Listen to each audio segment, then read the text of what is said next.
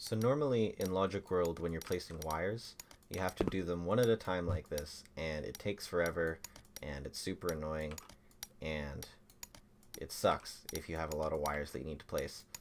So that's why this week I've added an ability called multi-wire placing, where you just select the first group of pegs, then you select the second group of pegs, and then boom, you can create all the wires at once. So this ability is actually really powerful. You can go from wide to short. You can go from horizontal to vertical. Is actually my favorite one because it makes the lovely little kind of curve shape like this. It's really good and speeds things up a lot when you're building. So yeah, that's multi-wire placing.